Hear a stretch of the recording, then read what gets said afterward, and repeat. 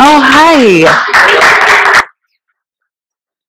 You guys, we almost made it. Thanks for sticking around. We have about 200 people in the room, so it's very exciting.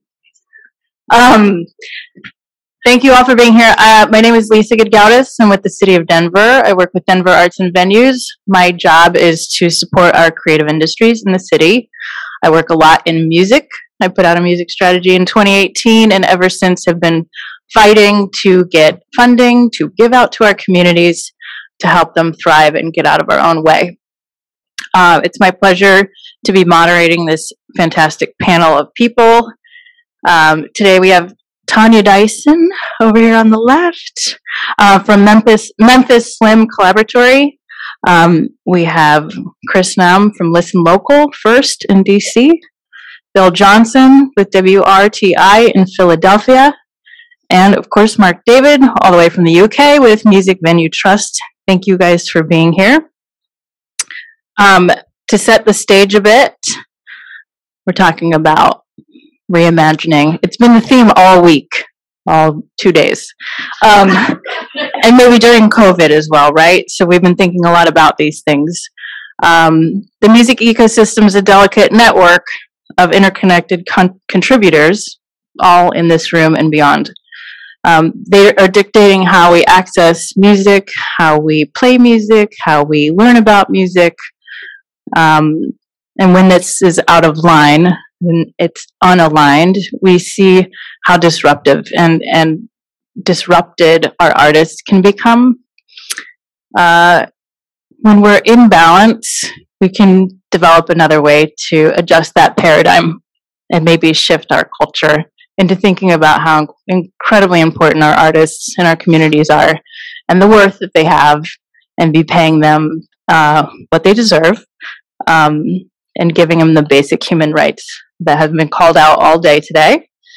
So with that, I also want to introduce Sean Edwards. He is with Georgetown. Sean, come on up here. Sean is a fourth-year senior with Georgetown. We've been learning a lot from the students here, and I thought it was really important to bring up a local voice and a young adult to help us answer and ask some of these questions as well. So he'll be joining me in moderating. Thank you.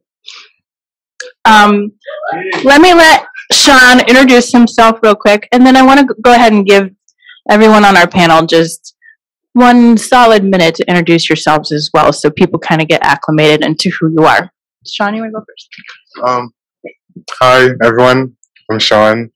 I'm a fourth year here at Georgetown, majoring in psychology. I really got deep into music after, I was on my Access and, I saw Michael Bracey's class, and I was like, this feels right. For once, I finally chose something for me, and it just felt so right at the time, and it is so funny how I'm here right now, and it's so full circle. But yeah, I'm so happy to be here. I'm so happy to be here with the interviewees and the panel, and I hope you guys enjoy it.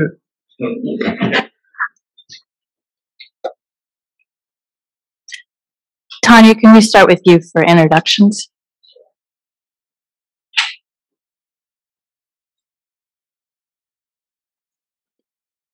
Good evening, everyone. My name is Tanya Dyson. I'm fortunate enough to have gotten a chance to converse with a few of you all throughout the course of the week. But like she said, I'm from Memphis, Tennessee. I'm the executive director of a nonprofit called Memphis Slim Collaboratory in the beautiful Soulsville, USA neighborhood. We're directly across the street from Stax Museum of American Soul Music. So if you've ever come to Memphis, you've definitely seen our building, or hopefully you will come to Memphis and see the building. We are an artistic community center, and so we operate by membership. We have 4 facets: artist development, preservation, youth empowerment or education, and also community engagement through music. And so we host 2 major events throughout the city: the Soulin' on the River concert series, which is our summer involvement in civic commons and getting people to take in free music in the parks that we pay taxes on. And then also the Soulsville USA Festival, which is an annual celebration of the beautiful Soulsville neighborhood. We work with over 500 musicians throughout the course of the year. We allow musicians to join as bands. So we have 280 members on log, but that translates into 500 to 600 musicians throughout the year that we work with. And so that's just a little bit of what we do. And hopefully I'll be able to tell you a little bit more of the work that we do throughout this panel. Shania wears a lot of hats, many. So she's probably going to have very different perspectives, but hopefully bring all of them to the table today. How's it going, everyone? My name is Chris Naum. I co-founded a music initiative right here in DC about 12 years ago called Listen Local First DC. And the whole idea behind Listen Local First was create alternate avenues for local music exploration, find new ways for artists to connect with fans to connect with artists, and create this collaboration and partnerships between local businesses and the artist community and the government. This is right now, this is really my part-time work, my passion work, my volunteer work that I do. I have kind of a day job we don't really talk about, but the work that I'm focused on right now is a lot of it started. You guys heard from Aaron this morning, the DMV Music Stakeholder Collective. So we brought the music community came together to advocate for the needs of the community and bring resources, pool resources during the pandemic. We have over 350 stakeholders, part of our stakeholder collective. That includes individual artists, managers, labels, venues, collectives, nonprofits that meet weekly to discuss issues. We send out candidate surveys for issues that matter to the community. We write letters to the council. We advocate for any sector in the community, whether it's artists, venues, managers, sound engineers. I also am a presenter. I presented music festivals for over 10 years, 3 different festivals in DC. Right now I'm only doing one, which is called Down in the Reeds. It's a festival about healing through music. And we just had our 2nd year this year, even though it was our 3rd. The first year was before the pandemic. So that's the work that I do. The other hat that I wear is with NEVA, which is here, and do a lot of work with the Independent Venue Association. I work on I'm one of the co-chairs of the Sound Ordinance Task Force, working with cities across the country that are dealing with sound ordinance issues, and how do you address the sound ordinance, whether you're rewriting legislation or creating pieces of legislation that deal with agent of change, which is what I'm sure we'll get into at some point. And I also co-chair or vice chair of the Mid-Atlantic chapter. I'm Bill Johnson. I'm the general manager of WRTI, which is a public media station in Philadelphia. We are an all jazz station, half classical, half jazz. We were the first one in the country back in 1997 to have that format. As I tell people all the time, it's the same 12 notes, just organized differently. And that puts us in a unique position to be able to talk about music in ways that are about breaking down barriers. Right? We often get involved in how things are different versus how they're the same. And so at WRTI, we have an audience of over 300,000 people a week, and we produce dozens of videos. We produce a ton of editorial for NPR. That's shared with not only NPR, but peer stations around the country, and in terms of arts and culture journalism. I personally am involved in music as a musician for over 45 years as a trumpet player. I bring that to my job in terms of my values and what I believe organizational development should be, which is it should be a great ensemble where everybody has an opportunity to have a voice, where they are supported when they are sharing that voice, and where what we do together is much richer than what we could do separately. And I'll stop there. David, I'm the CEO and founder of a not-for-profit in the Kingdom called Music Venue Trust. It was established in 2014 with the aim of protecting, securing and improving Britain's grassroots music venues. Start there. sat there invented the term grassroots music venues. At that point, those venues in England used to be described as the toilet circuit. You call them dive bars here in America, and in Australia they have the best one, sticky carpet bars, which is so onomatically descriptive that I really like it. So we started that organisation because in the UK, as we later found out by doing some research, 35% of all of the trading venues right across the UK had closed between the period of 2007 and 2015. A massive drop in the cultural infrastructure that should be available for artists and for audiences and communities. We were reluctant to start it because we thought somebody else should do it, which is a natural reaction when you've got lots of things you want to do. But we, over a period of time, realized nobody else was going to do it, and actually the situation was serious. So we began our campaigning work in 2014 by hosting a conference like this, inviting venues that we knew from across the country to come to London, and then taking them on a boat on the Thames to see how drunk we could all get while we shouted how absolutely terrible everything was and how somebody was to blame.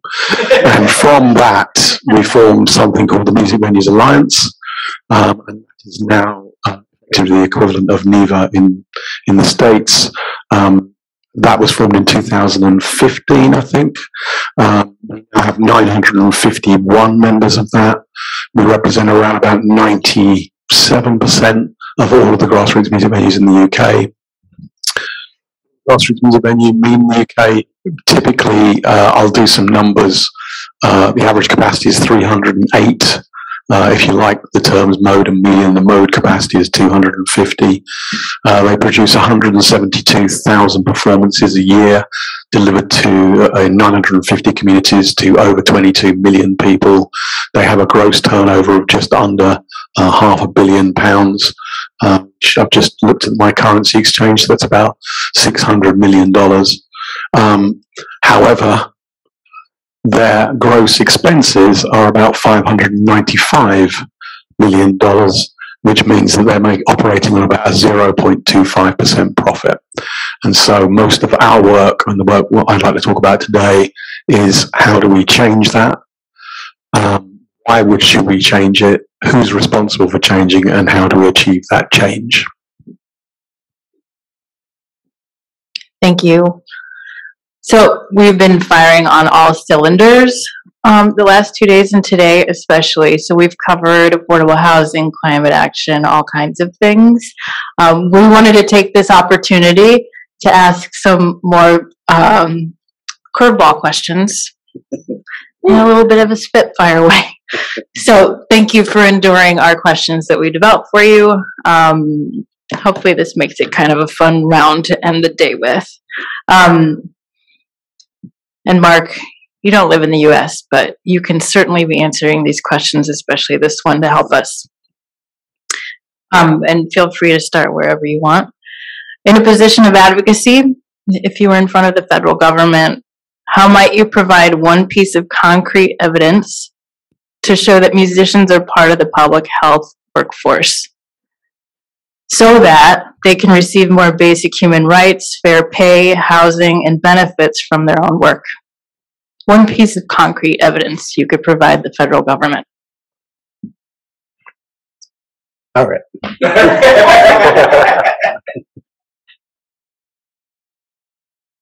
Is the sky blue? Right? Do we need the sun? Do we need water? Do we need air? Our mission at WRTI is to champion music as a vital cultural resource. Why? Because music is a vital resource, like a natural resource. And that comes from our community telling us that, not us making that up. Our role in public media is the government created us. In 1967, the federal government said we need to have media in America, not just for the head, for the heart. So we inspire and we inform in public media. The music part in particular is the inspiration part. And music's made by musicians. And musicians are inspired and serving this country day in, day out. Are they part of the public health infrastructure? Absolutely. We can't be the successful democracy that Congress created us for if we do not have citizens who can exercise their complete rights as citizens. That means they need to be informed, but they also need to be inspired. That's where music comes into play. If we don't have musicians that are being supported at a fundamental level in terms of their needs, we cannot have the kind of democracy that's going to succeed, period. And that's why the federal government needs to be putting more money into the music economy and supporting musicians in a way that allows them to have basic human rights, like healthcare, and recognizes the impact that they have on the health of the entire country. So I organize a music festival called Down in the Reeds, happens here in DC. The whole theme behind the festival is it's about healing through music in our city, and how how music heals. Music has the ability to heal across communities and culture. And in coming up with this event is hosted on the grounds of the Walter Reed Army Hospital, which is an area that has obviously had a lot of suffering and healing over a century. And so in talking to the music community, so many musicians that are from the DC area have had parents or loved ones that have had sort of part of this, have been part of the hospital at the time, or have family at the service at the hospital. So they were like, in coming up with ideas, or what can we do? Because it's a beautiful space, great amphitheater. Everyone kept on bringing up the idea of theater music heals, healing through music. And at the time, my father had a stroke, and he suffers from aphasia. But the one thing he could do that was like no problem, he could hum a song. You have trouble putting out his words, but he could hum a song, he could sing along to a song.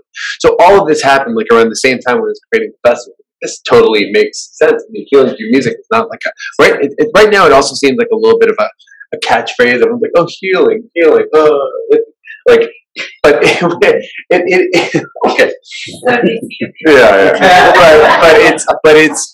it really is deep. And I had another festival that was really before that we worked on, where it's like it got people out, and you'd see people just like getting up and dancing, and like all ages, like being together in the streets. And a part of this festival is history, and has a workshop component. So we had musicians from Ghana, from Bolivia, from Nigeria, all of them with their respective cultural instruments and or drums, talking about how like in these respective cultures there is actually a healing component of each of these specific instruments.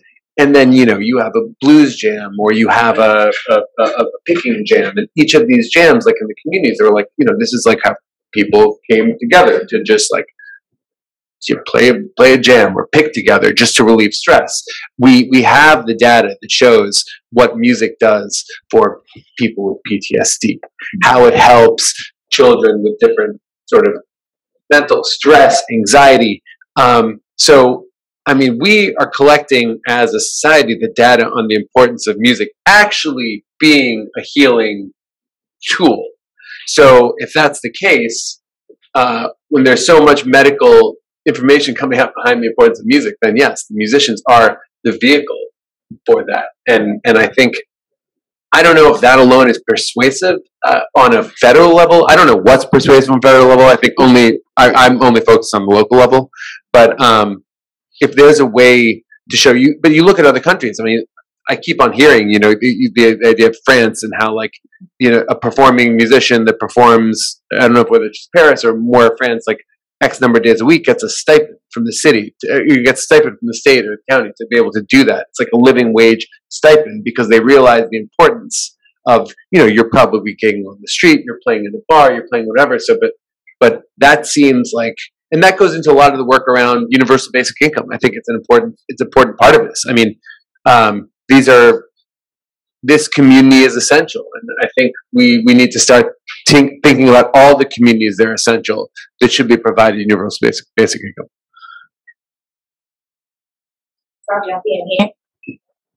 Is my mic on? Okay, here it is. So one of the, I guess, to answer your question in short form, to say that what would be the piece of evidence that we would give? We have the data, and I'll say that, and then I'll give you the how. I mentioned our community engagement programming. Everything about that's really our music programming, technically, but we've termed it community engagement because we use music to address a lot of the ailments that happen in our neighborhood. The Soulsville neighborhood is 3106, 3126, high poverty, low education, high crime, typical, statistics that you see in a lot of our, vulnerable areas, in a sense. And so we've worked with the community to figure out how can we use music as a draw to deal with a lot of the things that we have to deal with in the neighborhood. So, financial, as far as finances, educating people on finances. No one's going to show up for that, realistically. We've all said in these think tanks and charrettes, no one wants to deal, it's too hardcore. But if you talk about music and then you have a booth that's set up to deal with financial literacy there, if you have a booth that has a sign up for food, if you have a booth where the library is there and getting people signed up for library cards and giving away books, you have someone there giving away coats, giving away, different things, all in this festival environment. And so that's really, how we've dealt with it. As far as the stats and the data, during our concert series, specifically the Soul on the River concert series, we launched that in 2019. And then unfortunately, we got hit with the pandemic the following year. So in 2020, we had to recalibrate. We didn't get to do it last year, in 2020 rather, but we did get to do it in 2021 and also this year. And the stories that we got, the stories that we had to listen to, people crying, saying, thank you for doing this.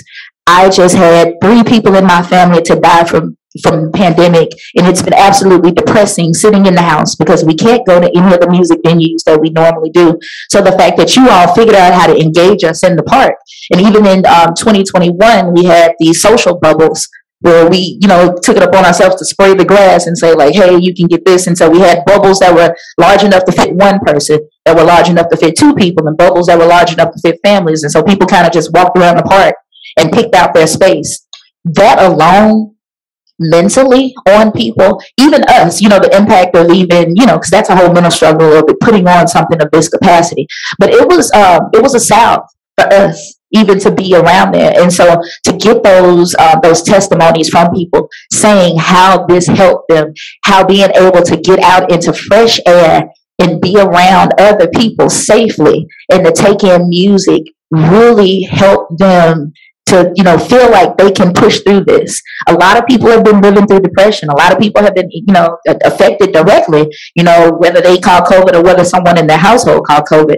We dealt with a lot of that, even with musicians, the loss of everything, and figuring out a way, again, how to use music to help people power through. Like I said, the stats are there. We normally do an economic impact survey after each event, but the past 2 years, we decided to take the word economic off of that.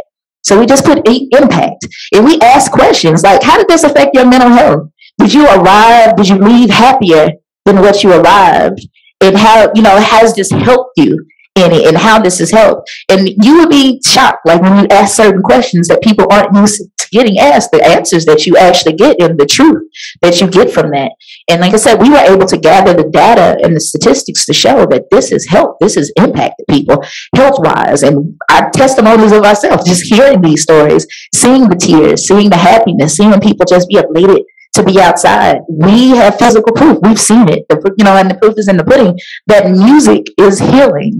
Music is a salve, it heals. So us not necessarily being considered in the public health forum, we tackled this topic yesterday, and I was kind of on the fence on whether artists needed another hat to put on. It's like, who already wears so many hats? Take it from me. I'm the hat wearer, master hat wearer in the room, literally and figuratively. But do musicians need another hat? To put on, that's a huge burden to consider, as far as in health. But when you think about it, we spend all this money to try to convince musicians that they're businesses, in a sense. And what is the outreach, and what is the language that we put around musicians being healers and being responsible? Tef Poe got a chance to bring up, the state of hip hop and it being in a negative state. So now the pandemic has really recalibrated us and to what we search for in our music. How much healing do we get from our music in our current state? And so that's why you kind of see so many things, in an upturn in a sense, because people are rethinking what I take in. And how is that beneficial to me? How is that healing to me? How is it healing to the communities that I'm in? How is it healing to the children that I'm in? How is it healing, as far as the educational aspect? And how do these things apply to this new world that we're being forced into building? And so, again, it's still questionable on whether musicians need another hat, but should we be considered practitioners? I would say yes, especially when it comes to our treatment and how we're looked upon, and particularly the funding that is developed, because we do more than just sing, we heal every single day. We heal, and that's really, what it is. And Nina Simone said it best: an artist's duty is to reflect the times. So basically, if you're not reflecting the times, and specifically if you're not aiding and helping to move and push the needle forward to something more progressive, what are we really doing? So that's what it is.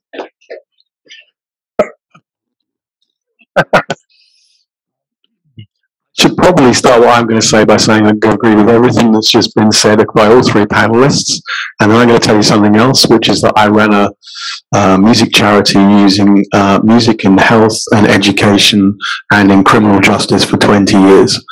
But the question was, what would you say to a federal representative in order to get them to invest because of public health? I wouldn't say that. Sorry. And the reason is because public health, based on my experience, is overrun with lobbyists. It's overrun with multinational corporate companies spending huge amounts of money to lobby government to ram pills down people's throats that they don't actually need. And the data that they provide in order to justify that is phenomenal. It's researched across multiple years. You can question whether it's valid or not. But if I had an interview in front of a federal representative to try and get money into music to help us right away, there are 7 or 8 things that I would tell them before I would tell them the effect on public health. Even though I agree 100% with what you just said, that's not the soft spot for getting funding into music. That's a really hard one. I can send you a video of the work we did in dementia, where a musician goes into a room. We had must have been in his 80s, guy's very closed down. Russ, the musician we sent in there, he just had a little keyboard. He started playing Daisy, Daisy, which is an old English tune. Daisy, Daisy. His head came up. He started singing along. He actually put his fingers on the keyboard and started playing some notes that were in tune. That wasn't even it. What happened then is, the song finished, he looked around the room and he saw his sisters and spoke to them and recognized them, something he hadn't done for 2 years. And there are hundreds, if not thousands, probably tens of thousands of videos like this. We, as people who love music, we know this is true. We know that it impacts in this way, and we know this thing. Will we get politicians to fund that? Will we get them to recognize that that's the work, or should we just be doing that anyway? And should we try and use any time we get the politicians to get the money out of their pockets that we need for the kind of portfolio careers that most musicians and artists have these days? And honestly, as somebody who does work all the time on this thing internationally, I'd pick employment. I'd pick the growth of work opportunities for young people. I'd even pick education, because the work and the data on education and the impact that music has on maths and English skills and everything is so robust that if you get a meeting with a senator, please ask them for all the money for that. Because when you say the words public health, the problem we have is we all believe it and we know it because we've experienced it. But unless you're talking to somebody who's experienced it, do you know what it sounds like? It sounds like, here's some magic crystals to make everything better. And so the direct answer to your question, Lisa, is I wouldn't do that, even though I know we should. I would use my 30 seconds in the elevator to say, do you want math standards to go up? make sure every child in America has access to an instrument. Do you want the English literacy? Do you want literacy skills to explode in this country? Make sure that everybody has access to a cultural experience. Those things will grab their ear, and there's the evidence they can't fight, and we're not fighting everybody else. I'll just do this very quickly. I'll give you the cheat. The real answer is we do talk to the politicians as part of public media. We go to Capitol Hill, we talk to them, and we talk to our local. All that really matters to them is how this affects their constituents, because that's where their votes are. And so what we really talk about is the impact on their community, our community, and how many people are engaged in music in ways that are meaningful, because that's who we represent, and that's what motivates them. And that's why public media has been successful over crossing over the aisle, is because Big Bird is not a red or a blue bird. You know, Big Bird is watched by every household. And so from a strategic standpoint, I couldn't agree more. Thank you. And thanks for making it provocative.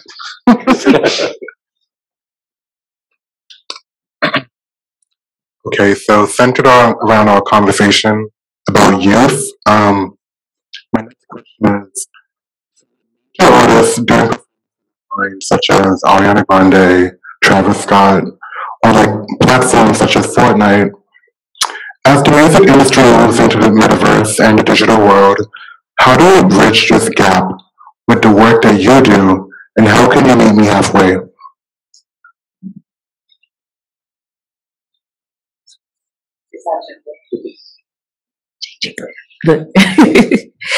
So, seems like no one wanted to just jump into this question. It's like, I'll dive in. You said that we got the thought, the curveball questions. So here it is.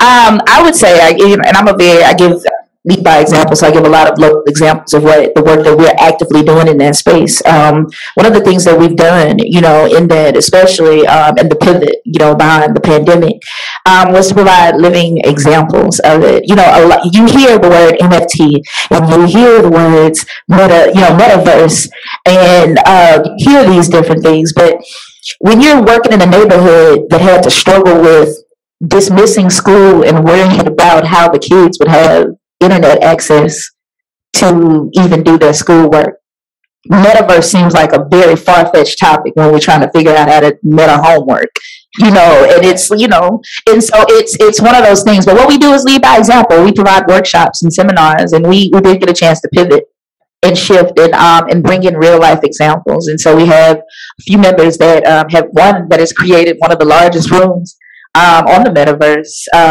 called MetaCourt. Is my neighbor and can give a real life example of what that is, what that looks like. Another artist that we have as a member mastered the area of NFTs, so much so that he was able to ink a deal with LG with his artwork and some other connections with that. So what we've been able to do is provide real life examples of it and put those examples in, within access of the youth that we work with to show that it's attainable. Not only is it attainable, but people that look just like you have mastered it. And so it really takes away that bridge or that gap that they feel like that's something that's way over there and super unattainable for someone that looks like me. And so we really work at stripping those barriers away to where kids can actively see themselves in these positions and different things like that. So I guess that's a little bit of our example of what we've done. And I'm gonna let someone else jump into this pool and swim around for a little bit. Well, I'm not going to come to discussion from like anything like the personal knowledge. I feel like I've done a lot of research and I spent a lot of time during the pandemic on podcasts learning about sort of performances, opportunities, whether it's streaming or in the metaverse or in Fortnite, or different NFT platforms. And you hear these stories about artists, doing very well and finding these different audiences. I think that I think it's amazing. I think it's a very, I don't know, I want to say it's a small community that has found success. And I hope it's not like just like the comic book like trader type community. Like, and if it does get bigger, because there are some parts of sort of NFT and sort of digital, that type of digital assets that make sense in the music community. I really want to know how I'm asking. This is like I'm turning it around. I think festivals and events are key to sort of unlocking some of the open, like the ever-present potential of this. It's like I've had a QR code on my business card since 2011. Not once has anyone ever taken a picture of it in the last decade, other than the pandemic when QR codes started being used on menus. So what is that thing that will get everyone adopting, and maybe it won't be called NFTs, maybe we'll call something else. I mean, maybe the use is not for business cards necessarily anymore. It's we've found other uses for NFTs, but what is that technology, or what is that thing that's going to be able to let you experience on different levels? If you want to be a super fan, you experience on this level. So is it kind of like the GoFundMe, Kickstarter level of different tiers? You get different things. I think there's a lot to be explored.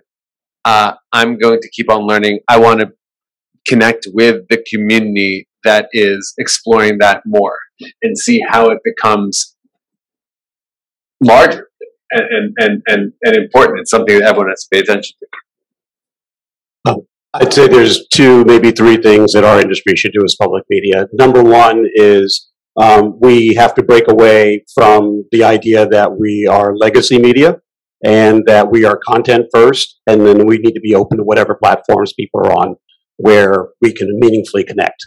And that's actually been a journey we've been on and we're still on, right? Getting used to the idea of we need to meet people where they are, not saying, you got to come listen to radio, you've got to watch television, right? We need to understand that first. I think the second thing we need to do is we need to be realistic about why we're there and not superimpose ridiculous business objectives onto being on the platform, right? And we are guilty of that, by the way. We need to understand we're not going to make money being there, first and foremost. So don't put that as part of your business case for being there. Make sure you're there to say we want to just engage in an authentic way, which gets me to the third thing. Most of us should have absolutely nothing to do with how we appear in the metaverse. We should be hiring people like you and your peers and people who can relate to the people who are actually in the space and paying them to figure out how to tell the story and be authentic in the space. Last bit. I don't have to learn what the metaverse is. I'm going to be super happy. And to a certain extent, we talked about this yesterday, didn't we, Sean? It was a really interesting thing because actually, in that conversation, I think when I approached the question you've just asked, it makes me nervous because I don't want to learn all about the metaverse, and we're on all these different platforms, and luckily we have a lot of young people in our team, and so I think our messaging actually does resonate in a way that it wouldn't if I did it.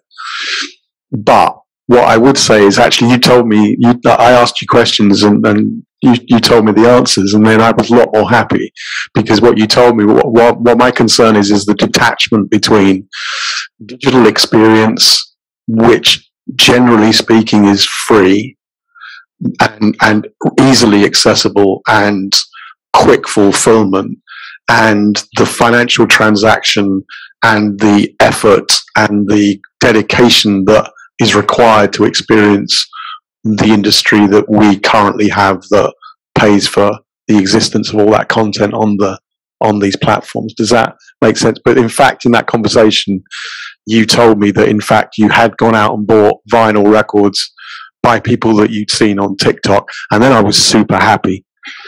So that made me, it's fading out. That made me a lot happier. The answer is exactly what you've just said. Actually, as these platforms come along, our role should be to make sure that our content fits within that platform in a way that respects the people who are using it and do that. And I would reverse that and say, I don't think you should have to learn how to use a landline phone that's wired to a wall like I had to when I was your age, and try and work out why it is that when you walk 10 feet away from the phone, it hangs up. So, they're like, leave that old stuff, people, to old people like me, and I'll leave the new stuff to young people like you. And do you know what? Having met a lot of you here, actually, I'm super cool with that. I don't like you. You seem to know what you're doing, so you tell me what we should do, and I'll do that. That works fine for me. I'll meet you 50-50 there. I just came up with an idea that I don't know. Maybe this is insane, but you know, I have a 4-year-old, so I don't get out as much. I used to go and see 4 shows a week, and I can't do that anymore. But do I still want to see the music? Yes. I mean, should every venue and every festival have, like, you know, what is that in Stranger Things? Like the other side, the upside down version in the metaverse or something like that, so you can go. I mean, I would sit around and go to shows if I can go and it's streaming. You know, where's Joe? Oh, he left. Songbird should have a metaverse Songbird, so I can go hang out in it. I'll pay. I mean, it's the same thing, you know. Like that's so a big issue right now is actually like people are buying tickets and then not showing up.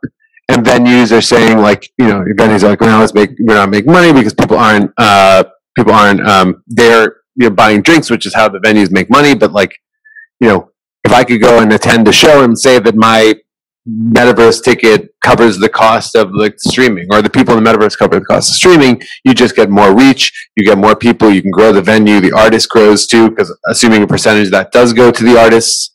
I don't know. It's up to you guys to find the business model there. The only thing I'd say, like Chris, is that actually, although we're talking very loudly about the examples where it did fund itself and it did pay for itself, practically speaking, it really isn't returning the money required to do the production and everything. It's existing off the fact that people physically go to shows at the moment.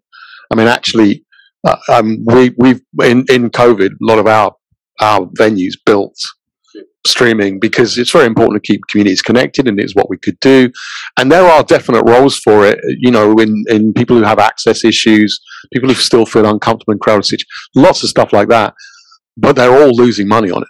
I mean, especially on the new and developing talent angle of it, where people aren't going to wander into rooms in the metaverse to see whether and hang around to see whether a band they don't know is any good or not. They might do that if they're out with their friends. And I nearly said something really, really outrageous, which is basically, until they prove to me that the metaverse is going to still result in children being born, then I'm concerned. I'm concerned about where we're going with that, because a whole strand of what we do does result in relationships being formed, which are quite important to the extension of the species. So, did I phrase that politely enough? I thought it was all right. I failed to say, look, you're not having sex in the metaverse, so that you can edit that bit out. Well, maybe you are. I don't know. Maybe you are. I think some people have figured that out. Okay. Thank you. I imagine we'll have time for 2 questions. We had 8. We'll figure it out. What can the future of diversity, equity, and inclusion look like in your workplace and in your work sector? I don't mind going first on that. I'm planning my own extinction. I have hired an almost exclusively female team because the music industry is stuffed full of people who look like me, and we need to get out of the way. We're working with Black Lives in Music to ensure that we are hitting the targets we should be hitting for our community, to represent our community effectively within our own organization. And then broader than that, I would say that I still believe first of all, you can't be it if you don't see it. That's a really basic cultural principle. But I also believe that you're more likely to believe that you can be it if you see somebody that looks like you. And I think until we change the industry from the ground up with people who look like our communities, then that's the work we should be doing. We have to replace the model that we've had. You know, well done for them. You know, well done for them. They built an industry that worked for them, and that's great. We're past that now. We need an industry that works for everybody, and we need to be doing the work to make our industry look like our communities. Well, I'll jump in here. And some may say, as a nonprofit that's centered in a black neighborhood that's led by a black woman, that we may not have an issue with DEI. But one of the things that I've realized that there are other marginalized communities that we were not bringing in, and so one of the things that we've done now is to bring in translators and to translate. To a lot of the other communities, larger communities that we've developed, and have a classmate that was able to translate our forms into Arabic. Another classmate, or neighbor rather, that was able to translate things into Spanish. And then actually them recruiting them as mouthpieces to the communities, to their specific communities, to bring in others, because every culture loves music.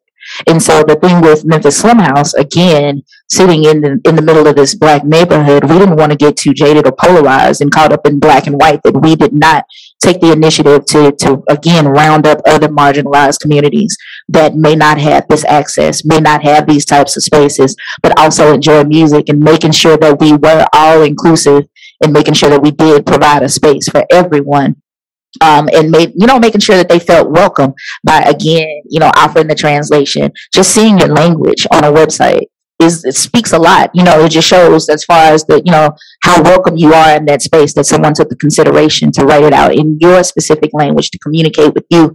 And so that's some of the things that we're doubling down on, because like I said, we've had everything else, the check marks on everything else, but that was one of the things that we're working on towards the close of this year, and specifically going into 2023. It's just, how do we include other marginalized communities to make sure that we unite and unify those communities over these resources to better build the city up.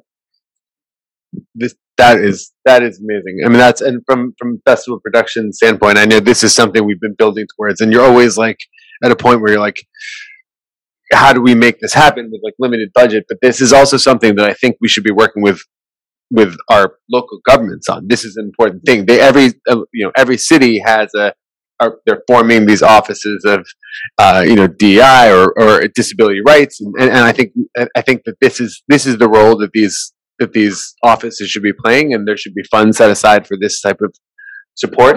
But that is really amazing, and having a small festival, I know that that's like our number one thing to do is like more translation, having I'm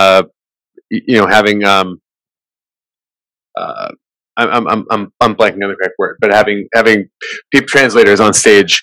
So that's something that I think is our real next step, and is really important. I think also from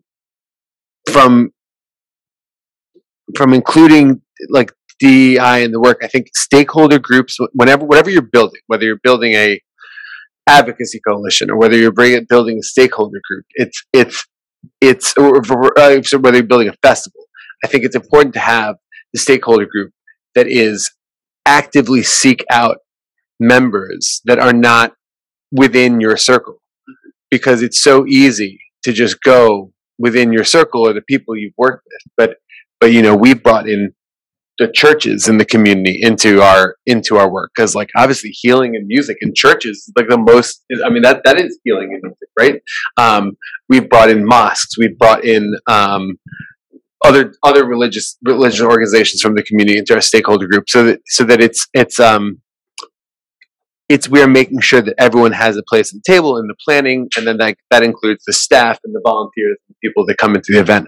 I think there's something we're doing now, we're working on, that is a piece of legislation that we hope to push through on the local level in 2023, is this a fair trade music legislation. Essentially, if the city is funding an entity, whether funding a festival or funding or giving a tax rebate to a venue through our venue tax rebate program that we have here, each of these entities receiving the funding should meet this like fair trade music thing, which is like fair pay. Everyone has contracts, sort of best practices, but in that best practices, that there's a venue and the person, there should be a number of DEI sort of guidelines in there that you as a venue are working with multiple communities, your staff is diverse, you have certain things. So I think that's an important part of our fair trade music, part that we've added in, and we want to really focus on. We're going to try to pass this legislation this year. So I'm looking forward to working on that too. I'd quickly say two things: authenticity and intentionality. 80% of our leadership team is BIPOC. That's not because we sat down and we said, "Oh, we're going to make," but that's because music is the model, and music is about merit. If you can play, you can play. I don't care what you look like. I don't care where you came from. Right? I had one of the worst exchanges I've ever had in my professional career with an out-and-out racist a couple of years ago after George Floyd, and he sent this terrible message on the 4th of July, and it was like, because he was mad about some of the people we had played on the air, and I just wrote back to him and I said, I don't know why you could possibly listen to, or how you could possibly listen to music with your eyes and not your ears. And so, it's important to see the leadership, but it's also important to challenge the existing systems and fault lines that you have, right, in whatever industry you're in. And for us, in particular in classical music, that's a rough one. We are full of fault lines, right, in terms of what we think the music is, why we think it's relevant, who it should appeal to, who it has appealed to, how we talk, like all this stuff. So one of the things we're doing is we're simply coding our classical music database with intentionality. Is this a female composer, female performer? Is this a black composer? Is this a Latinx? Just going down the line and literally saying we have to be more intentional about what it is that we're programming and making sure that we're sharing that with the audience, not in some lecture way, right? But just simply in an informative way. You probably didn't know this. Cool, huh? Right? You didn't think that this was associated with classical music because we've been screwing it up for the last 50 years in terms of talking about it. Or frankly, we haven't had the recordings to showcase some of the most brilliant composers that have been out there because they never had the opportunity to have their works recorded at a high enough level that they could stand next to a recording of a Beethoven or a Bach or a Rachmaninoff or whatever, right, by a major symphony orchestra. So again, I think we have to be much more intentional about our core product and ensuring that we're doing our best work. And then the third thing I'll say very quickly is we've got to push ourselves to get outside of our known universe. So for instance, right now we're in the middle of a classical music diversification study with a station in Seattle, a station in New York, a station in Oklahoma, and one in Philadelphia. And that's a national study done by a well-known research firm that's going into just doing focus groups as well as surveys in each of our markets, but also doing a national survey to find out the alignment between the two. But the object of this research is not our own listeners. The object of the research is people who are out there who have some level of affinity with classical music, but aren't listening to us. And we are targeting, the Asian community, Black America, Latin America, Indigenous and white America, to understand how they all perceive what we do, but most importantly, how they engage and perceive this music, so that we can challenge ourselves to go beyond our comfort zone and say, if we're going to be authentic and reach you, who has an interest in classical music, just not interested in us and the way we do it, we're going to have to listen to what it is you see and think and hear about us, that whether you think about us at all, by the way, and in many cases, what's really rough in this research is when they start telling you, we just don't exist in their world. Oh, I don't like to hear people talk about classical music. Holy cow, that's exactly what we do, right? Like, how are we going to make any money if we can't tell you about classical music? Or I only listen to stuff referred to by my friends. That's not radio, right? We curate, we project. So all of these things are going to force us to acknowledge that we are not all that. And we're going to have to think differently if we're going to reach out to more diverse communities. Thank you. Just a final question. Tell us about a more recent or up-and-coming artist that you are listening to. And to you, how do you see them as a strong influence in the future of a more reimagined music industry? So I'll jump in on that one too. Well, I would be remiss if I did not bring up, our hometown here, like a few of them. Speaking of Marco Pave, Memphis, Tennessee, and also he did a recent Grammy nomination as of this week with a really amazing message. Another band that I've really, really enjoyed is actually out of the UK. It's a group called Salt, spelled SAULT. You know, they just recently did the drop where you can get a lot of their music for free. But that was kind of going into what I was speaking of earlier about the healing, the regenerative music that we get, and, you know, and choosing what we opt to take in, you know, in our own personal healing. Their music is amazing, you know, and it speaks of, you know, whatever, you know, higher power that, you know, that you acknowledge. They speak to all of that, and they speak to, you know, again, music being in there. And I really kind of gravitate to any artist that does that. But I really like them at the moment, because they're a conglomerate of other, you know, like Cleo Soul and a few other artists that I like that have come together to create this amazing project. So yeah. 5 albums. 5 albums for free. I think cumbia is the new punk, and this is being written about now. But there are like a number of cumbia bands in DC. There's one, Cumbia Hype, that just hypes. These guys are amazing, and I don't know whether it's like I've found this like rabbit hole that I'm going in. I've listened to cumbia over the years, plenty, but there are a couple of national bands that are touring that are getting really big, and local bands that are growing. So that's really been something I've just been really interested in terms of just like getting out and going to shows. I've seen this one band, you know, I'm not getting out that much, but in the past like 2 months, I think I've seen them 3 or 4 times.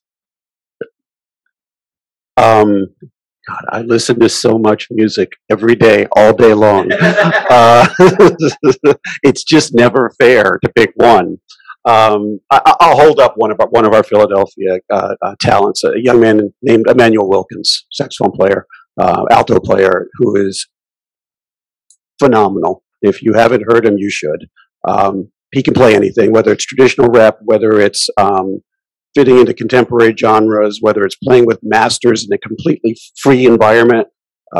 He's extraordinary, and I think he represents the kind of brilliance that the current generation of jazz artists who are at the top of their game, you know, they're charting the way for how we should think and hear music, because they are able to be so fluid across any medium you put them in, right? Any setting you put them in, they can meaningfully make statements and support other musicians and expand the vocabulary of the music, which really, you know, I don't want to put that on him, but I've heard him do some things. I'm like, I don't think I've ever heard anybody do that, you know. So Emmanuel Wilkins. All the best music is being made in London right now. So that's going to be easy. Well, no, fair enough. Some of it's from outside London. It's just from England. I would go for Bob Vylan, Vylan, who is a remarkable live artist. I would probably throw Nova Twins, who have a pretty revolutionary take on rock music. Clit Trip, CLTDRP, in case you're wondering how we're going to get that on the radio.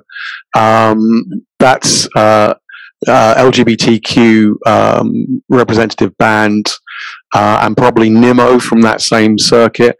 I could go on with those, but the thing that unites all of these bands that are coming out of England right now is they are extremely political.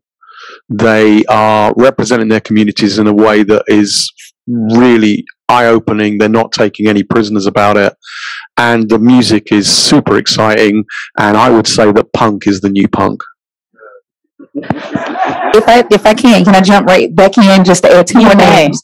So I got to shout out Memphis. Memphis is on the map right now. You know, if you're not paying attention to the musical renaissance that's happening in Memphis, it's definitely something to be observed. Coming from a musical city that's always been based off of legacy and history, to see the present and the future really making an impact and standing its own ground with that legacy. You know, with artists like Isaac Hayes and Aretha and Carla and Rufus and all of them.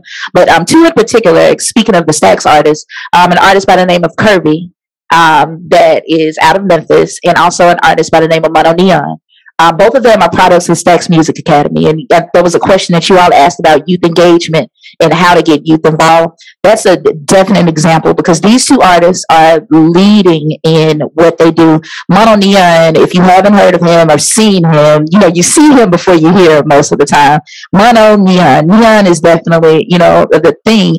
He just recently did a partnership with Fender. He has a new specialty bass that is Neon. It's amazing. If you know him, he went into to tonal studies at Berkeley, and so his whole how he plays.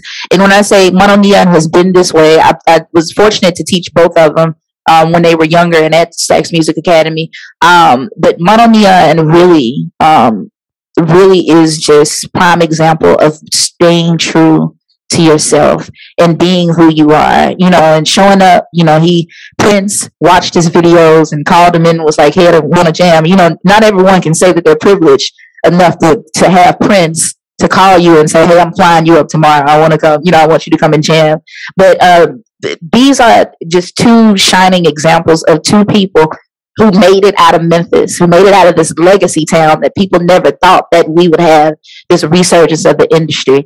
And they really became their own artists, and they really took charge of their artistry. Kirby decided to do a song every single day, and she did a 365 project where she decided to write a song every single day. I think by the 17th song, she was picked up. The song "Die for You" that Beyonce did to dedicate to Jay-Z was written, by Kirby. There was a song on I don't know if we can say his name, Kanye's album, but that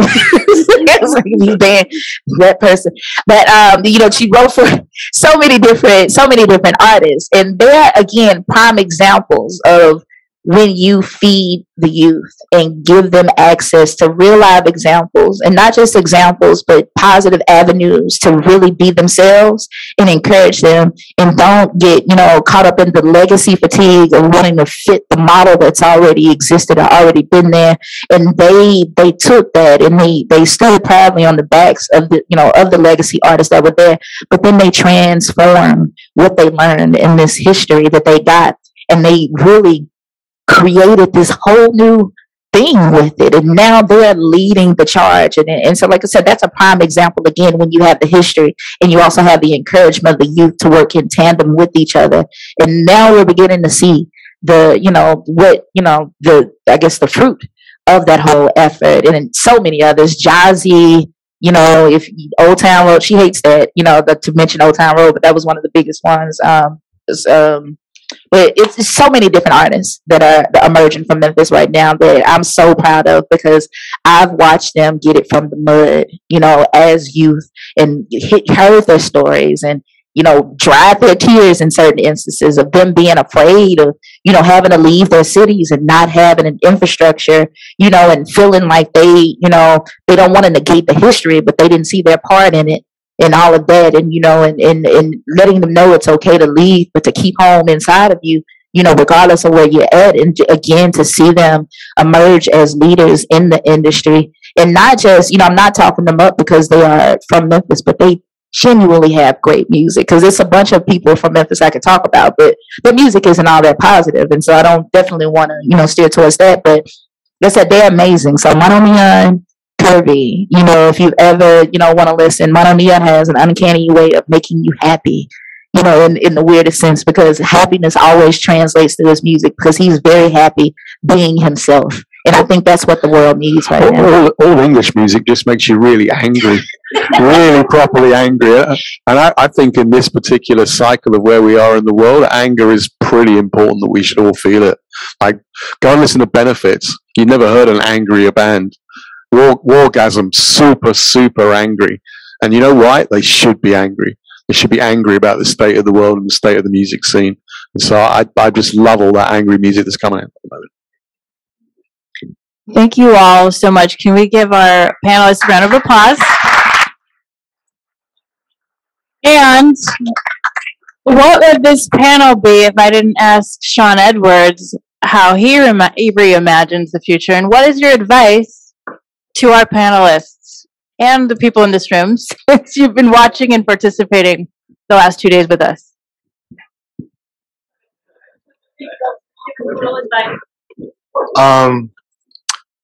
Hey, I'm sorry. I mean, I guess some advice would definitely to make room. I mean, I've always felt like I never, I guess, like had that voice to really share my input. You know, if you know, normally like older adults, they shut you down. I mean, naturally sometimes, but I definitely think if we want to reimagine an ecosystem that's aligned and an ecosystem that works for our future, I mean, the children are our future. So, I mean, so definitely making room and allowing yourself to just, take a step back and use what you've learned and your experiences to influence people like me, influence so many other people who came out today. And yeah, and thank you again so much for all of your input and all of your advice.